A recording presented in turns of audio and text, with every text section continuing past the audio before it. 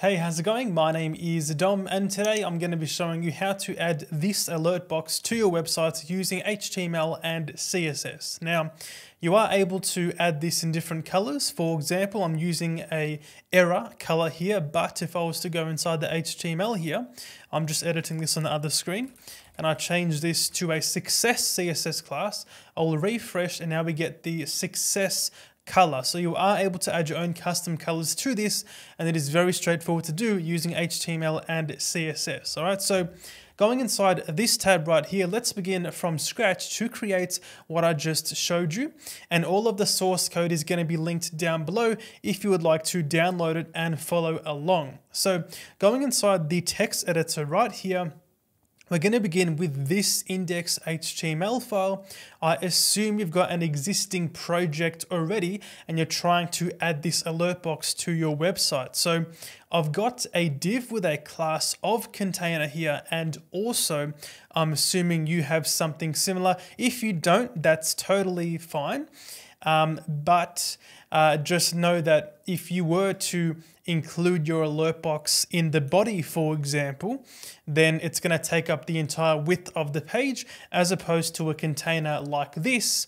It's most likely going to take up the center or whatever it might be. So going inside the CSS here, I've just got two styles on my container to say a margin of auto left and right to ensure it's going to be centered at all times, and a max width of 1000 pixels. So if I was to actually go back inside the example here and just zoom out, you can see here that's basically the bounds of my web page. So anyway, if I just put this back to the normal zoom and just head back inside this tab right here, let's move forward with the alert box. So going inside the index.html, you're going to want to place your alert box inside your container. So we're going to be creating a new div here with a class of alerts to represent the alert box itself. And within this alert box, we need two things: the icon as well as the text itself. So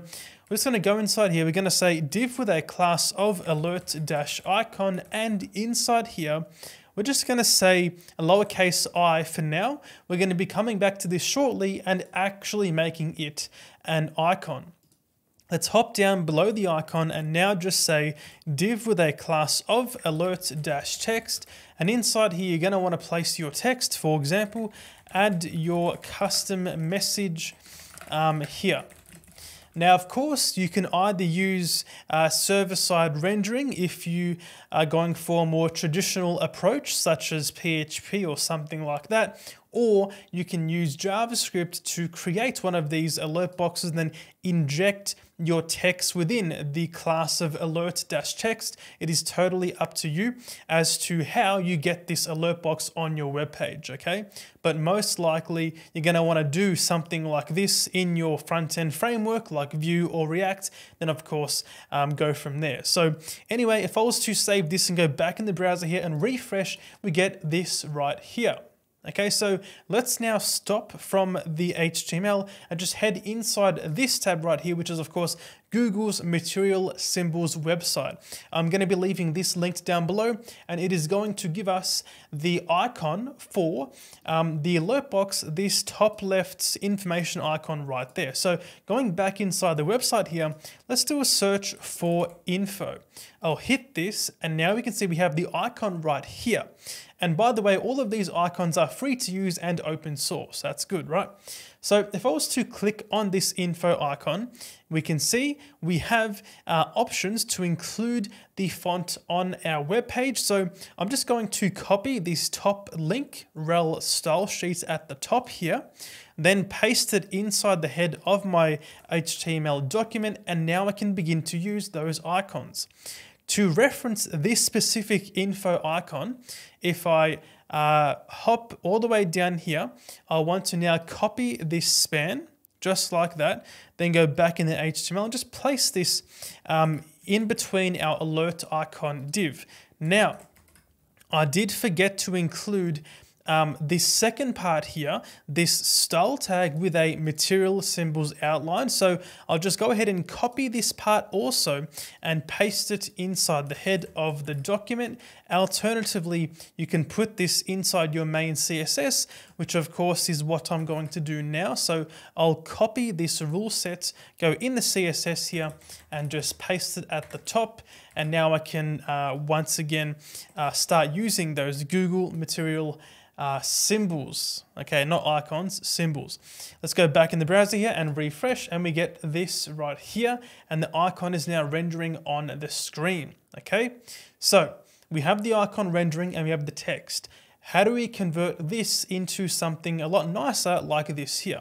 Well, very straightforward. Let's go now inside the main.css file and add some styles. So starting off with the class of alert, we're going to be assigning this a display of flex and an align items of center. These two properties are going to not only place the text and icon side by side, but also center them vertically. If I refresh, bang, we get that right there. Okay, let's now go back inside the CSS file here, then say a padding of 1 EM or 1 times the current font size. A box sizing of border box alongside the padding is going to ensure it does not blow out outside the bounds of the container.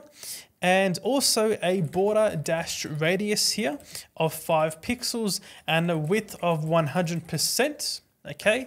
And now for the last property, we're going to be setting a background color. Let's set this to be triple E as the default. Let's now save this, go back in the browser here and refresh, and we get this right here.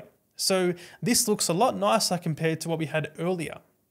We can now go back inside the CSS here and just target the alert dash icon, and with the icon itself, with that container for the icon right there, we're going to be setting this as a display of flex and an align items of center to once again vertically center the icon itself, this span, this time as opposed to the text and the container, if that makes sense. So if I go back in the browser here and refresh, we can see now we have the icon centered alongside the text within the alert container. Okay. Let's now go back inside the main CSS here and target the alert dash text. So for the text itself, we're going to have a margin left of 1 EM. This matches the padding which was set right above there, as well as a font size of 1.15 EM and a font weight of 500 and a font family here.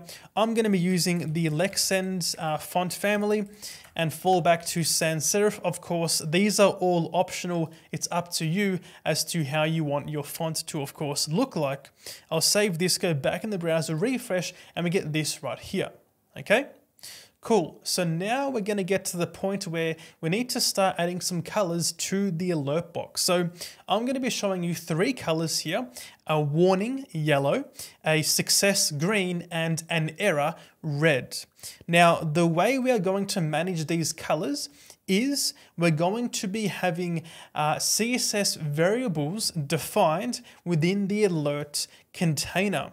And as we change the classes or add classes to the alert container, we're going to be able to change those CSS variables, in effect changing the color of the text and the background. So let me just show you what this means. It's going to be a lot easier to explain that way. So within the alert class right here, let's define 2 CSS variables using dash dash, then say foreground dash color and set this to be 222.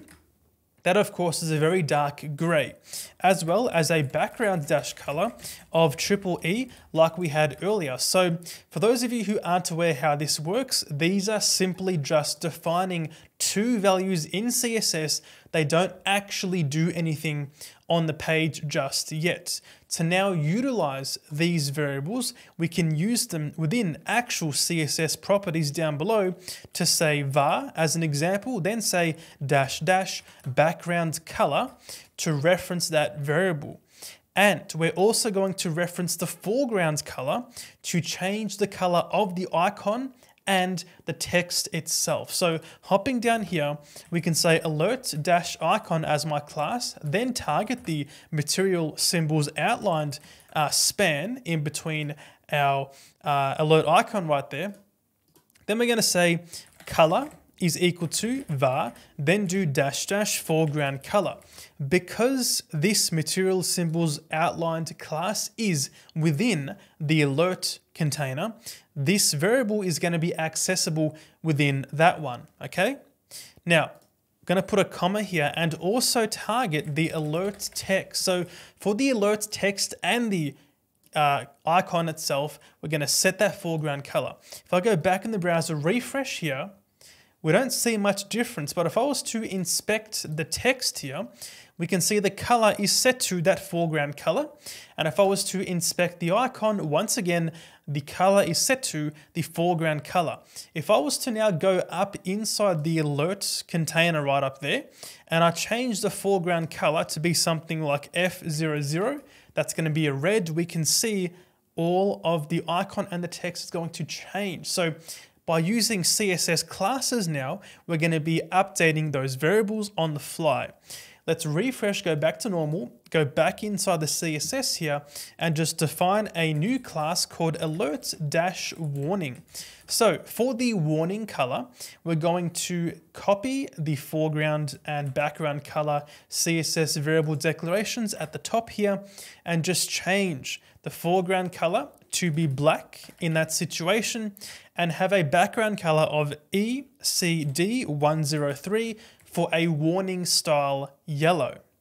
And now if I go back in the index.html, I'm just going to add alert-warning to that CSS class at the top here. I'll save this, go back in the browser, refresh, and we get that color applied. And we can see that directly comes from those CSS class declarations. If I was to get rid of the background color variable, bang, it goes away. So that's how it's going to work.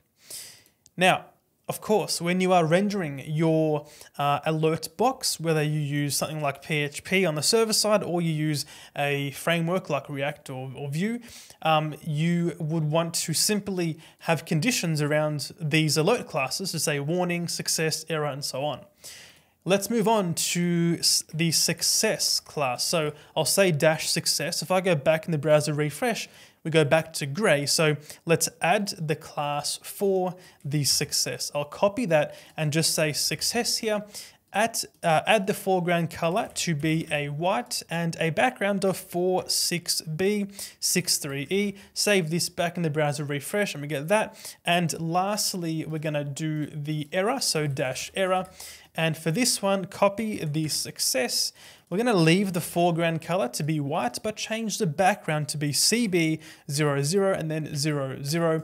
I'll save this, go back in the browser, refresh, and we get that right there. Okay, so that right there is all of the HTML and CSS required to get your alert box working. Now, one last thing before I go, if you would like to remove your alert box using JavaScript, it is very straightforward.